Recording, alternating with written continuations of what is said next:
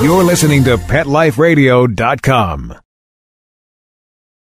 Hi, I'm Seth Peterson. Hi, I'm Tippi Hedren. I'm Rhonda Schwartz. I'm Doris Roberts. This is Jessalyn Gilson. Hello, I'm Victor Webb. Hi, this is Charlotte Ross. Hi, this is Ed Begley Jr. What's up, you guys? This is AJ from the Backstreet Boys. Hi, this is Shannon Elizabeth, and you're listening to Talkin' Pets. Talkin' Pets. Talkin' Pets. And you're listening to Talkin' Pets. Talking Pets. Talkin' Pets. With Jon Patch. Jon Patch. You're listening to Talkin' Pets with Jon Patch. Hello, America, and welcome to Talkin' Pets with your host, Jon Patch. Join Jon and his expert guests with all of your pet questions, concerns, comments, and stories. Now it's time for Talkin' Pets with your host, Jon Patch.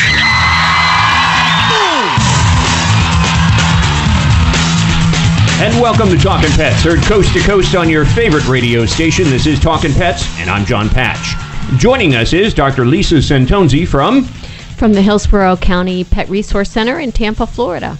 And also Dr. Vince Santonzi from the Hillsborough Community College Veterinary Technology Program in Plant City, Florida. Here to answer your medical questions, your behavior questions about your pets at 844-287-2876. When you call into that number, you'll speak with Mr. Zach Buden. Howdy doodly. And he'll put you on the line with us. That's 844-287-2876. The show is produced in-house in studio by the ever-so-lovely and talented Mr. Bob Page. Oh, hey, what's going on? Hi, Bobby. Lovely. Welcome back. Thanks. 844-287-2876. That's 844-287-2876 is the number.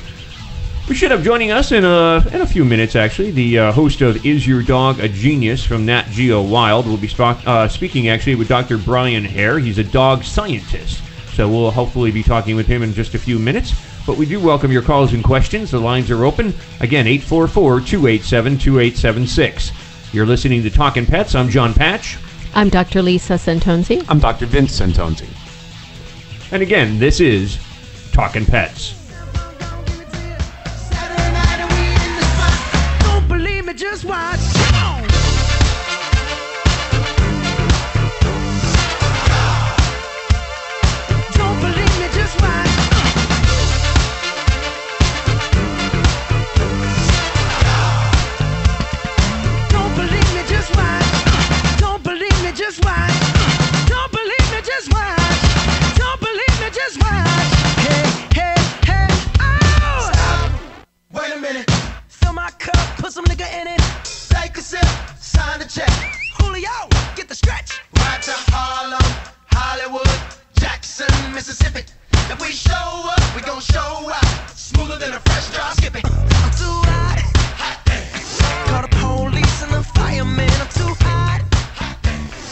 And once again, you're listening to Talkin' Pets. I'm Jon Patch. I'm Dr. Lisa Santonzi. I'm Dr. Vince Santonzi. The number to call is 844-287-2876. Are you guys a Bruno Mars fan? I saw Vince popping up and down, and I saw you moving. I like that song, but I'm not familiar with it, but I like it. It's a great song. It's a great I know he's supposed to be like this hot new thing, but I really don't know new music. I don't know so much new anymore, but he is a hot thing, but not so much new. He's got a good sound out there. Song. I just always shake my body to the music. Yeah? Yeah. Does he? Sounds like a disco song from the 70s. Is he like one of those Tom Cruise kind of guys that runs around in his BVDs and dancing to the music around the house? Well, my lips are sealed. It's funny because my lips are sealed. Just so everybody knows, Dr. Vince and Dr. Lisa are actually married. So it's like, and Dr. Vince is sitting there going, what is she going to say? I can see the brain was, like, the wheels were turning, you know? That's why I have a good sense of humor. What? Because you don't look good in your BVDs? Is that why? No, because we've been married for... How long? 20... It'll be 22 in August. Oh, there you go. The sweat was starting to pour down his forehead. You can never not give dates. No, you can't. You shouldn't even attempt to try. That's why some people, I honestly think some people get married on a holiday because they'll always remember. Bobby. It's a great idea. We did July 4th. I mean, there was a lot of reasons behind it, but it worked out really well. I'll never forget. Yeah. Well, I want to welcome onto the program a very special guest. He is the host of Is Your Dog a Genius? He's a dog scientist. His name is Dr. Brian Hare. And the show is called Is Your Dog a Genius? It's going to be premiering on Nat Geo WILD on May 15th at 10 p.m. Eastern Pacific Time. And to tell us a little bit about the show, Dr. Brian Hare. Hey, Dr. Hare, how are you doing? Today? We're doing good. I want to introduce you to the doctors in the house, Dr. Lisa Santonzi and Dr. Vince Santonzi. Hello, Hi, Dr. Hare. Hey, great to meet y'all. You It's too. a pleasure. We're all excited about your show, and thanks to Nat Geo WILD, we do have copies of our own here. But I got to actually tune into a little bit of it, and I was watching it. It's a cool show. I have to give you credit. You know your stuff. Well, thanks. I appreciate it. I mean, I think the thing that I'm most excited about is that really makes this show different is that people are going to be able to really participate. You can follow along and do some of the same activities we're doing with dogs to see how they think. You can do it at home with your dog and follow along, and I think that's going to be super fun for people. Now, just so people know a little bit about you, your background, you do have a PhD in biological anthropology from Harvard University. I did survive my PhD, that's right. And then you're associate professor of evolutionary anthropology at Duke University and a member of the Center for Cognitive Neuroscience, a division of the Duke Institute for Brain Sciences. And you founded Duke Canine Cognition Center. What is exactly that? It is the first on-campus center where it's completely dedicated to trying to better understand how dogs think and solve problems. And not only do we make original discoveries, but we also then apply that knowledge to real-world problems. So we work with bomb-sniffing dogs, we work with service dogs, and we try to find ways to understand how dogs think to then improve their ability to help people. Now, also, you and your wife actually have a best-selling book out there, The Genius of Dogs, How Dogs Are Smarter Than You Think. I would imagine you can find that book in bookstores. You can find it online, correct? Anywhere that you find books being sold, it's there. That's right. Now, I'm going to have you actually say this name because I'm not even going to attempt it. But Germany's most prestigious award for scientists under the age of 40. What was that called? That's what you received. I can't pronounce it either. No? But it was awarded by the Humboldt Foundation. Yeah, it's a recipient of the Sofia Kovalevskaya Award. That's right. He's a famous Is that Russian? mathematician. The German. German? That sounded Russian. Well, maybe the way I said it sounded Russian. Yeah, she was Russian, but the foundation is German. Oh, okay. So the name is Russian, named after her. Then you're right. Then I did say it maybe right, huh? You got it right. It's like Kovalevska. Yeah, I'm from Poland, so I mean, I was making an attempt on that one. There you go. Now, in 2007, actually, you received the Smithsonian Magazine named you one of the top 37 U.S. scientists under the age of 36. Congratulations on everything. Oh, thanks. It's been a lot of fun, and I mean, the truth is that it was in trying to understand dogs better that I guess people got excited about, our research, because, for a very long time, science has ignored dogs, thinking they're totally unremarkable, and really some of the main things that we discovered was exactly what it is that makes dogs remarkable, and obviously such an important part of our lives. And the show premieres actually during its BarkFest weekend for Nat Geo WILD, and it's going to be on May 15th, and it's 10 p.m. Eastern Pacific Time. And it's interesting to see some of the tests that you do on these dogs. I think more than anything, though, it was interesting. For me, I kind of sat there looking at it going, people don't give animals enough to say that they're intelligent or that they have a brain, and dogs easily forget. And your tests that you do kind of prove a lot of that wrong. Well, I think the notion we have in society, even with humans, is that you either are smart or you are not smart. And that just doesn't hold up to the best science. The way that science, and especially cognitive psychologists, think about intelligence is there are different types of intelligence, and they vary independently. And now that may seem, like a funny thing to say, but all I'm saying is you have friends who are really good at English, some that were really good at math in school, some that were really good at history, and they weren't good at, the person who was really good at English isn't necessarily good at math. Mm-hmm. That's all I'm saying, and the same thing applies for dogs, is they're dogs that have certain skills that they're really good at, and if you play lots of games with them, you can find out what it is about your dog, your individual dog, that makes it so special and how it thinks. That's yeah, I totally understand that. I mean, when I was in school, I was horrible in algebra. There you go. So your dog may be the exact same way. Where if you play a series of games with your dog, like my dog, when we play a series of cognitive games, we find that he is very empathic, but he's not very reliant on his working memory. That's not what I thought. I was really surprised. I actually thought he was going to be very reliant on his working memory, so how well he remembers things. But he's actually super empathic, which I would not have guessed before we played these games with him. Dr. Brian Hare, don't go away. We'll be right back. We're going to take a break. We're going to come back with Dr. Brian Hare. Of course, he is the host of the show on Nat Geo WILD. And you can check it out on May 15th, 10 p.m. Eastern Pacific Time. And, of course, it's called Is Your Dog a Genius? You're listening to Talkin' Pets.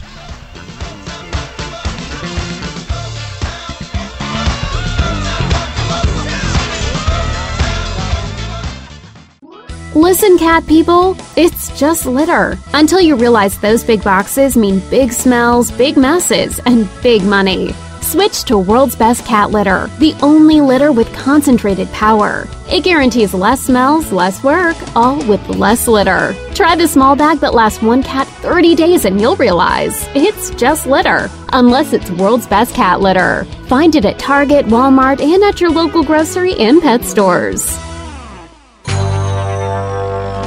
It's DesignerPetSweaters.com. Hand-knitted designer sweaters for your precious pup or cool cat. Beautiful couture patterns for your pets, including custom-knitted formal wear, casual wear, yachting, and even sports-themed. Many designer pet sweaters include feathered tammy hats, top hats, and a lot of sparkle. Each sweater includes leg loops, front paw sleeves, and leash opening. Visit DesignerPetSweaters.com to order your four-legged fashions today. Large or small, we fit them all. DesignerPetSweaters.com.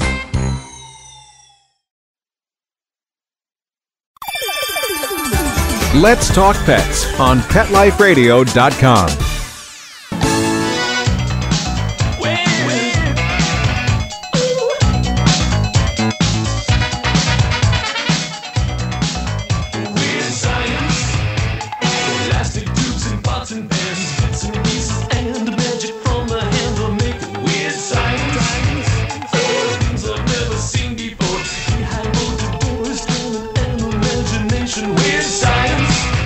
And you're listening to Talkin' Pets. I'm Jon Patch. I'm Dr. Lisa Santonzi. I'm Dr. Vince Santonzi.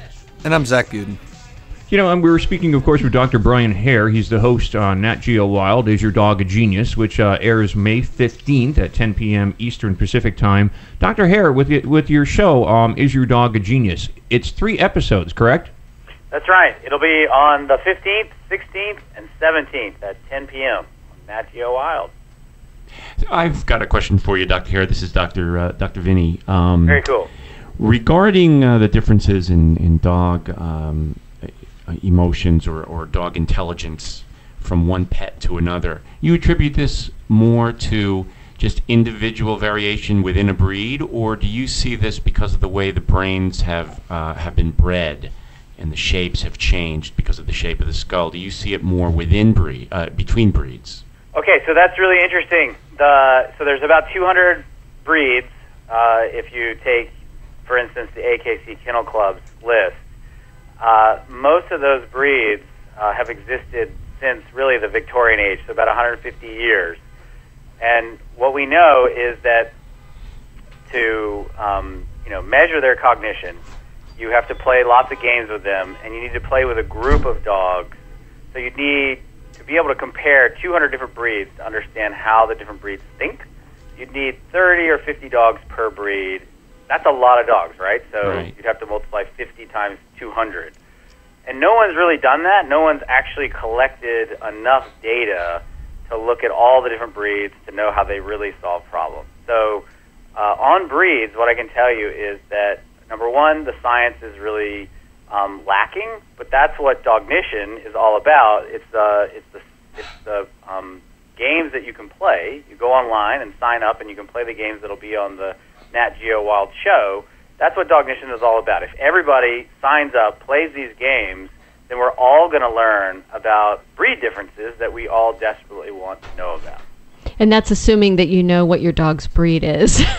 That's right. And when you register, you can say that, like for me, I have a shelter dog, and I have to me say, too.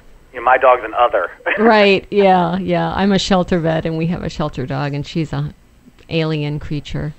That's right. That's right. Dr. Hare, do you remember Stanley Korn? Of course. Yeah, Stanley, actually, he was on my show years and years ago when he brought out the book, I think it was The Intelligence of Dogs or something. That's right, yeah. And he ranked the dogs from 1 to whatever. And, of course, the number 1 dog back then was the Border Collie, I believe. Mm-hmm. And the dumbest dog, if that's what you want to call it, I think was the Afghan. So what I'm saying is I'm actually rejecting the idea that you can rank dogs like that. That's so interesting to hear because same thing with me. I mean, Vince and I have been veterinarians for 12 years, and we always learned Border Collies and standard poodles are supposed to be the smartest, or maybe they're just the easiest to train. So I Dr. like Korn did a great job at the time for the state of the art. Mm-hmm. But if you read his book and you read actually the published papers and the peer-reviewed literature, the work was done by asking people their opinion of how obedient different breeds were. So in modern psychology, to study cognition or intelligence, you actually have to play games. You have to see how an animal solves problems. You have to go out and measure and watch it solve problems.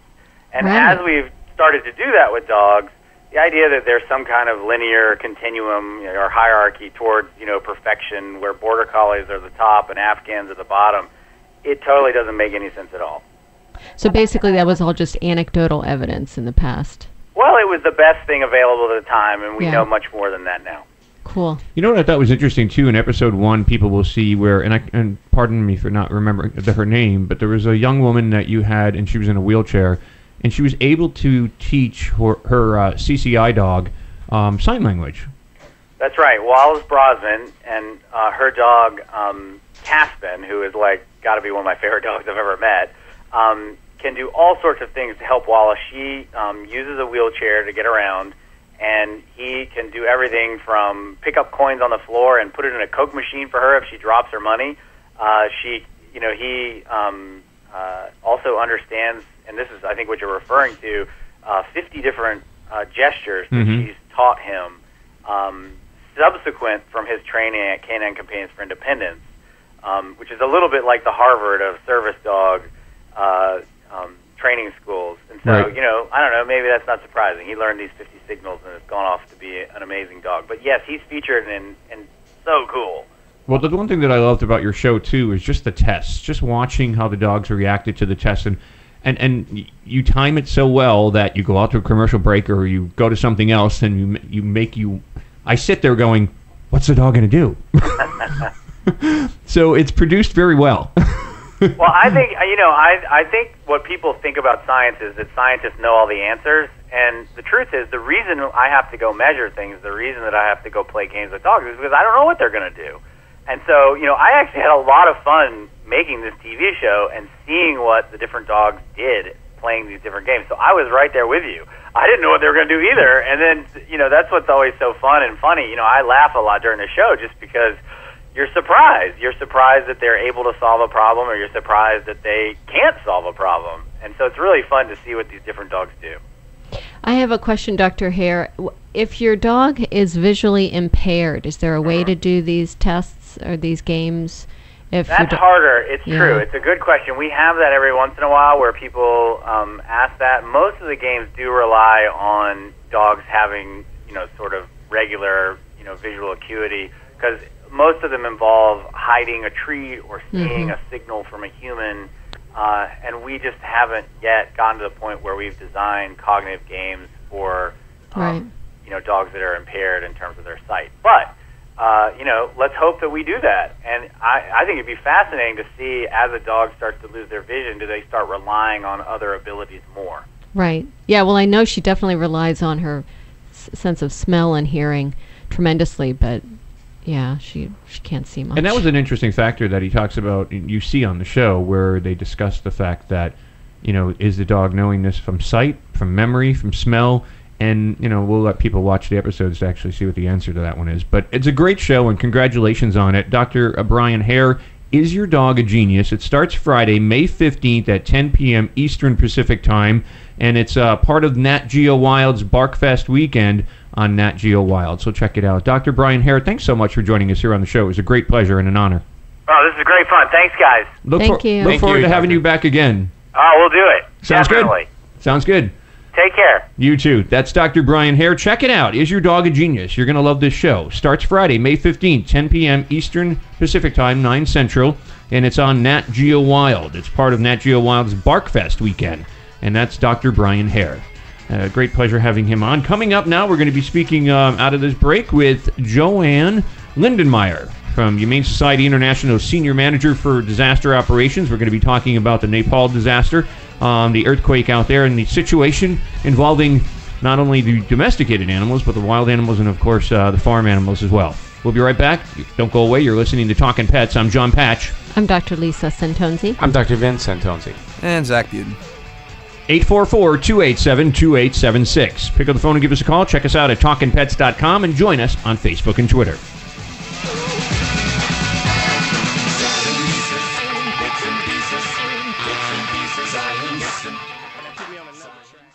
Hi, Jill. I see you and Bella are enjoying this lovely day as well. It's a perfect day for a walk. Isn't that right, Bella? And what a colorful ID tag you have, Bella. It certainly puts my Rusty's boring engraved tag to shame. Isn't it great? It's a dog tag art tag. Dog tag art? Yeah, dog tag art makes the world's coolest pet ID tags. Pick from hundreds of cute designs or upload your photos or artwork to create a unique tag of your own. They even give you 4 lines of text on the back of the tag for important contact information. I love it! But do they hold up? We have to replace Rusty's metal tags so often because the information wears away. Dog tag art tags are some of the highest quality pet tags out there. They're made with super durable stainless steel. Your information is always legible and the tags are guaranteed for life. Well, I'm sold. Where can I get my dog tag art tag for Rusty? Dogtagart.com. Sounds great! We can't wait to get online and get a tag of our own. Dogtagart.com. We keep best friends together. Use the coupon code RADIO for a 25% discount off any tag. Amazing Pet Expos is coming to a city near you. Admission is always free, and your pet is welcome. Shopping, adoptions, free nail trims, discounted shots and microchipping, agility, a pet costume contest, and much more. Plus, meet the guys from Animal Planet's hit TV series Tanked and Pit Boss. Online at AmazingPetExpos.com. Bring your pets to the Pet Expo. Let's talk pets. Let's talk pets On Pet Life Radio. Pet Life Radio. PetLifeRadio.com.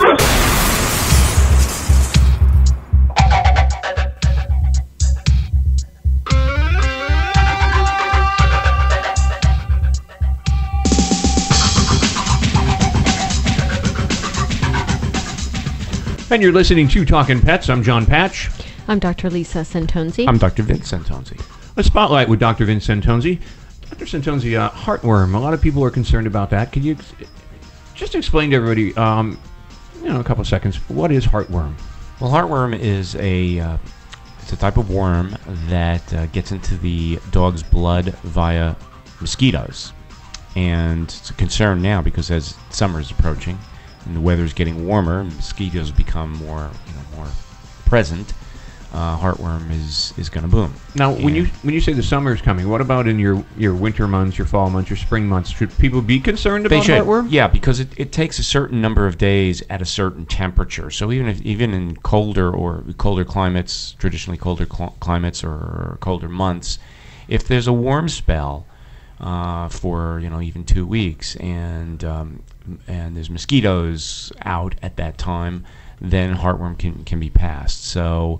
And it can last 5 to 7 years inside a dog. So you should definitely be concerned about heartworm no matter where in the country you live. Like I say, it's passed by mosquitoes, and it grows, ends up in the heart, and causes a lot of damage to dog and cat, heart and lungs. So it's totally preventable. There are plenty of heartworm prevention products on the market, and folks should see their veterinarians about putting their dog on a heartworm prevention, regardless of where they live. Now, when you say heartworm prevention, is that a daily? Is that a weekly? Is that a monthly? They in the past they have had daily tablets, but it's usually a monthly tablet, chewable tablet, which dogs like, or a monthly topical that you squirt on the skin, usually between the shoulder blades, and that will. They even have an injectable product now that lasts for 6 months.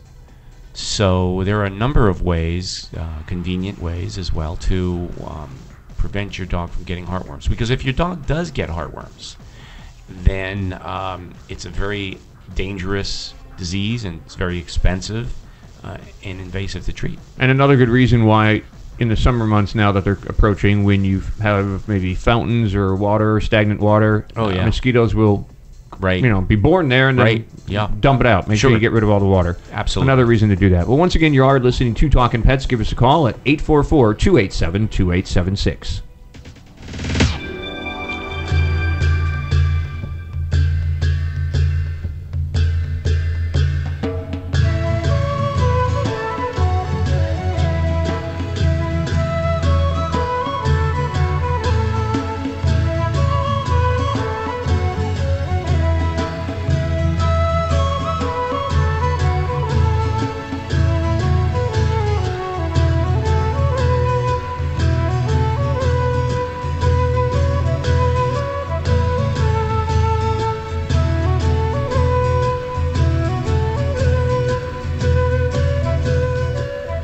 And you're listening to Talkin' Pets. I'm Jon Patch. I'm Dr. Tonzi. I'm Dr. Vincent Tonzi. And I'm the Funny Bear. 844-287-2876 is the number. 844-287-2876. I want to welcome onto the program Joanne Lindenmeyer, Humane Society International's Senior Manager for Disaster Operations. She's here. Actually, animal victims of Nepal's earthquake are receiving emergency aid from the Humane Society International's veterinary medical team. And Joanne Lindenmeyer, thanks so much for joining us here on Talkin' Pets. Hi, John, and everyone else. It's really a pleasure to be here, and I thank you for your invitation. Right off the bat, I want to ask you, what is the difference between, other than, I guess, locations? Because there's Humane Society of the United States, there's Humane Society, which is your organization, international, and you guys work hand in hand. Is that how that is? You deal with everything outside of America? Yes, we are an offshoot of the Humane Society of the United States. So they are our parent organization, and that's exactly right. The Humane Society of the United States deals almost entirely with domestic issues, and we deal with everything else. And that's HSI, if you want to do an abbreviation on that, of course, and that's probably the way I'll refer to it, Humane Society International. But, everybody's seen it on the news, everything that happened in Nepal with the earthquake and all, and how devastating it was. And, occurrences like this are not anything that you can plan for. It's not something that you expect. And this was devastating not only for the people of that region, but also the animals, correct? Absolutely. In fact, I would say that it's equally devastating. As many of your listeners know, we have a very close bond with animals. In some cases, it's pets, and people in Nepal really love their dogs, so there's a very strong bond there. But then they also depend to a great deal on their animals, such as goats and sheep and cows, for their livelihoods. So the devastation that's wrought upon the animal populations affects human populations as well. Now, are you working with other organizations hand in hand, besides, of course, the Humane Society International, but are there other organizations, national, international organizations that you're working with? There are, and I would say that there's a really wonderful effort on the ground to coordinate among various animal welfare organizations so that we respond efficiently and effectively to this disaster and this tragedy. Among those are World Veterinary Services, the International Fund for Animal Welfare, World Animal Protection, and a number of other smaller groups. Those are probably the larger ones. But they get together, they coordinate what their schedules for the day. They have a a plan that involves all of the organizations, and everybody sets out to a certain place, because the needs are really the same regardless of where you are. We don't want to be we don't want to be duplicating efforts, certainly, in a disaster such as this. That's probably one of the worst things that could happen, and we want to make sure that we all reach as many people in need and as many animals in need as possible. I understand, actually, and if I'm saying this correct, Sengdan Village, a remote village outside of Kathmandu, 85% of the houses were leveled, and people or animals right now are living in tents. That is correct, and in fact, I would say in Kathmandu, there are thousands of temporary shelters that have been put up, not just some of them by the government, but most of them just on the spot in a market where there were tents available or material available to shield people from the sun. Outside of Kathmandu, there are fewer. They seem to have been set up by the government, and you're exactly right. People are living in tents, and one of the problems with that has been that it's rained this week. It's a little bit short of the rainy season, that is. And unfortunately, this past week, there's been quite a bit of rain, so people are not only living outside, but they really are somewhat exposed, not only to rain, but it's been quite cold. So that has really compounded the misery. I saw actually on the news, watching one of the news channels, where a lot of the humans, the people there, I guess ceremonial-wise, they were burning the bodies. And does that happen with the animals out there too? I mean, the animals that have passed and that have found, how do they? What do they do with the bodies of all these animals? Well, it's an interesting question, because that is something that most people wouldn't consider when they're thinking about a disaster such as this. The animals, of course, come second. We're trying to rescue people and pull out human bodies first. But how to dispose of those animals is a real challenge, and there are going to be many, many of them. Animals tended to live under the houses that collapsed, so people have lost many of them, including livestock. I would say it's probably less so for dogs, but I don't believe there have been any decisions yet about how to do this type of mass, whether they're going to bury them. I think burial is unlikely, just because the landscape doesn't really lend itself to that, and the rains will be coming soon. So I would imagine that we might see some mass pyres that are where the bodies are actually burned. But that, as far as I know, has not yet been decided. Now, Joanne, Humane Society International, you guys are going in there and you're helping with the veterinary care in terms of medicines and vaccinations and supplies like food and water and all. That's what you're doing? Exactly. And as it turns, there are a number of veterinarians over there right now. We have 4 on our team. Some of the other organizations that I mentioned had veterinarians, but to be honest with you, doing surgery in the middle of, although some of it is being done, they're trying to reach as many animals as possible, and sometimes it's difficult to have the supplies that you need to do complicated surgeries. So while they are treating as many animals as they possibly can, given their resources, most of the work is going into rescuing animals, feeding and watering them. For the cattle and for the cows and the livestock that lived under the houses, many of the houses collapsed on top of not only the animals but also the food stocks. And so the animals have very little access to the food they're used to eating. And so feeding and watering and rescuing still becomes a priority. And then vaccinations, because after you have the first phase of a tragedy such as this, the next phase is one that will be a phase of infectious diseases. And so vaccinating dogs against rabies and livestock against foot and mouth disease, and there may be some other vaccines that are incorporated into that, but those are the main things. The animals are exposed to the elements. Some of the livestock are developing respiratory illnesses, and of course the number of dogs that are not owned that are in the streets is quite high, and there's concern always in a situation like this, such for a rabies outbreak. Right. Yeah. Hey, Joanne, this is Dr. Vince. Are you guys setting up shelters for animals that are stray and just the families may have been killed? Or? We are talking about that. We're actually trying to assess the situation as we speak. So I can't really comment on that. I will say that we're ready to go if the team on the ground decides that we should be setting up shelters. It's sometimes difficult to know. We probably would not be setting up shelters for unowned dogs just because what do you do with them? There are so many that I think it's physically impossible to find a suitable place to keep them and to feed them all.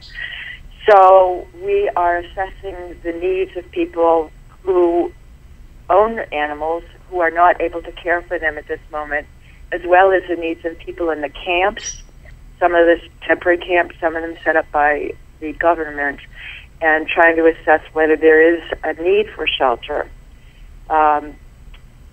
There are some resources in Nepal. The Humane Society has been involved in, Humane Society International has been involved in Nepal for a long time, and it may be that we transition into a longer-term phase there, which is something that we've done in other countries Joanne, after a disaster such as this. Hold on to that thought. We're going to take a little break. We're going to come back with you. Joanne Lindenmeyer, Humane Society International Senior Manager for Disaster Operations. We'll find out how people can donate, too, and help out the Humane Society International and the work that they're doing over there in Nepal. But once again, you are listening to Talkin' Pets. Give us a call if you have a question at 844-287-2876.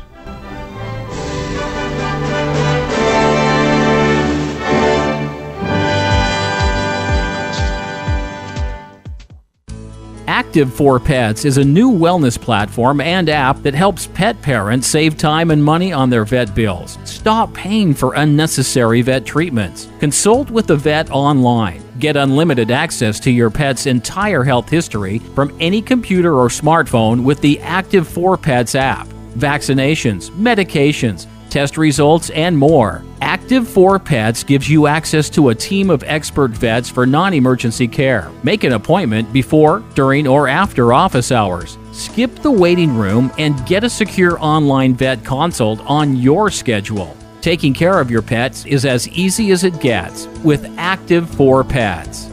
Ready to try Active for Pets? Listeners get 40% off a one-year membership. To get this great offer, use promo code PETLIFE on the sign-up page of active4pets.com. That's ACTIV, the number 4, PETS.com. Or call 888-512-2848.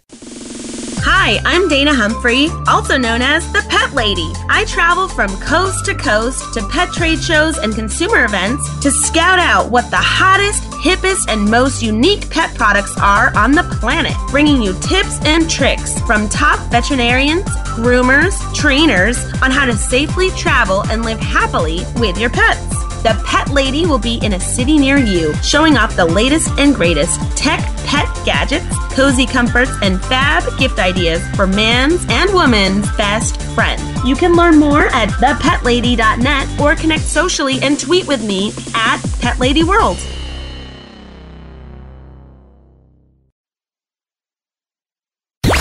Let's talk pets. Let's talk pets On Pet Life Radio. Pet Life Radio. PetLifeRadio.com.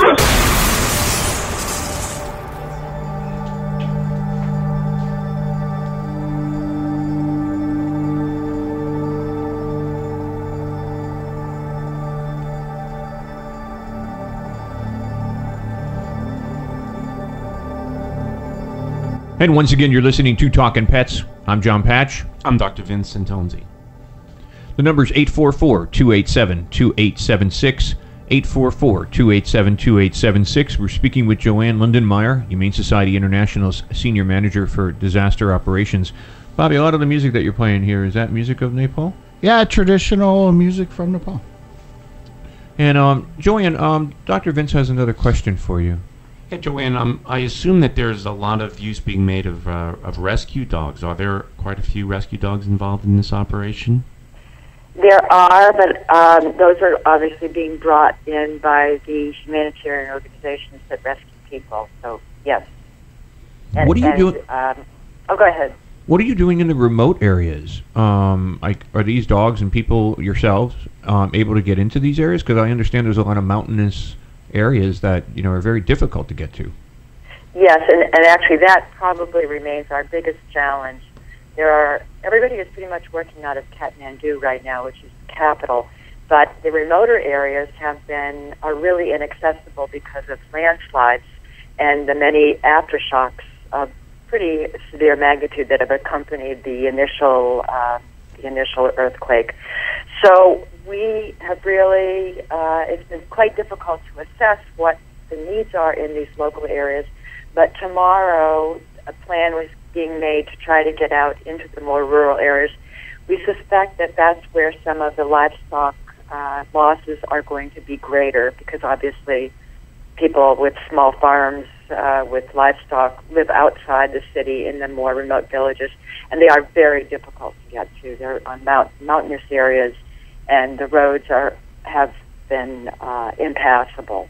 So that we're working on that, and I think what we may do is that it might be that we have to actually airlift some people into some of these areas, or the plan right now is also to engage the animal rescue, animal welfare organizations that do exist in some of these more remote areas, engage them as partners and try to help them out that way.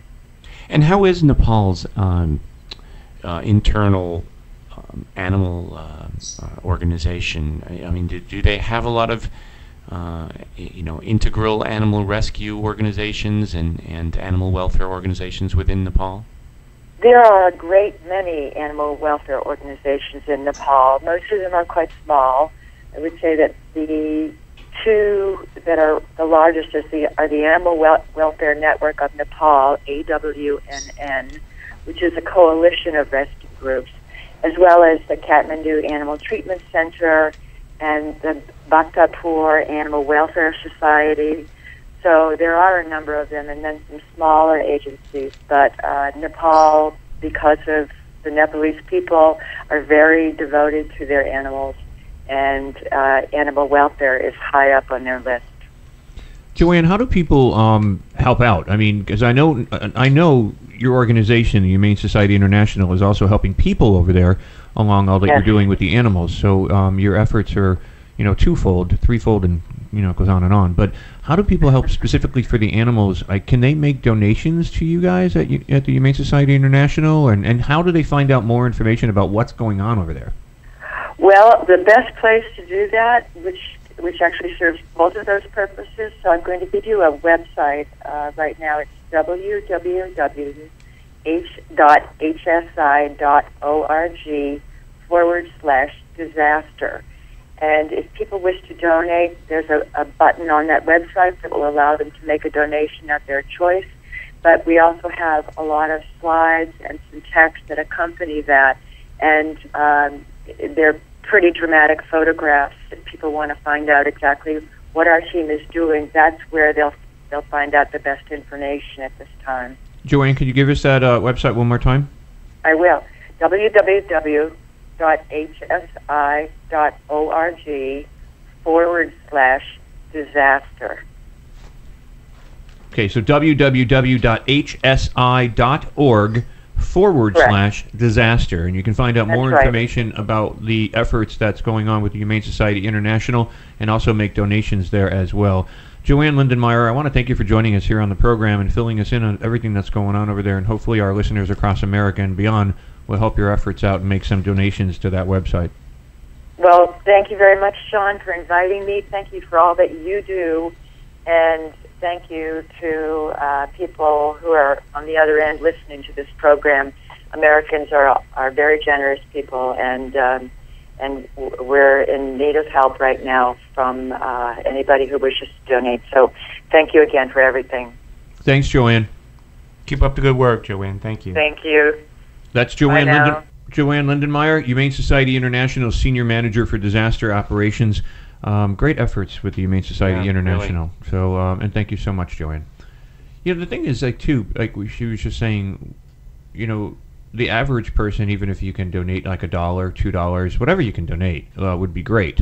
But then you have these big organizations that, you know, I can start naming some, but have millions and billions of dollars.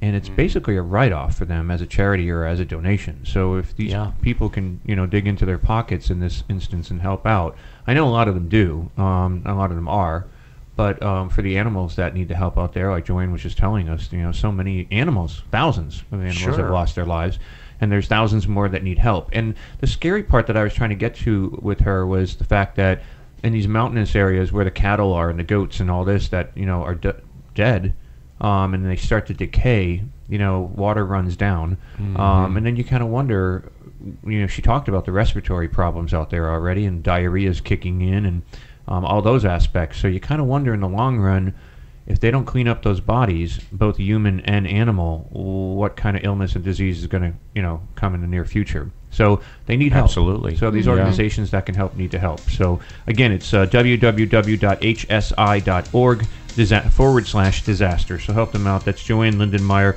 Humane Society International Senior Manager for Disaster Operations, Humane Society International. And a big thank you to Dr. Brian Hare. Is Your Dog a Genius? Check it out on May 15th at 10 p.m. Eastern Pacific Time on Nat Geo WILD. And for myself, Jon Patch. Dr. Lisa Santonzi. Dr. Vince Santonzi. Bob Page. And Zach Buden. We say goodbye for this hour of Talking Pets. Don't forget, spay and neuter your pets and help control that pet population. And if you're looking to adopt a dog, go to your local animal shelter or your rescue group and get a dog from there. But again, make a donation to hsi.org/disaster and help Nate Paul's animals.